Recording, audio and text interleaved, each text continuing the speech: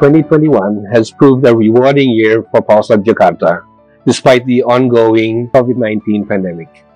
Together with the broader components of the UN Global Pulse Network, significant steps have progressed to transition Pulse Lab Jakarta as an innovation facility of the United Nations and the government of Indonesia.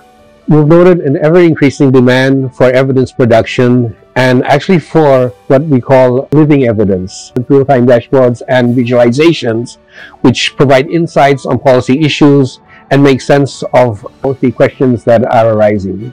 Highlighted by DFAT's independent strategic review conducted in 2021 was Pulse Lab Jakarta's impact in stimulating interest in data science methods, which created public value from the perspective of users and partners reviewed.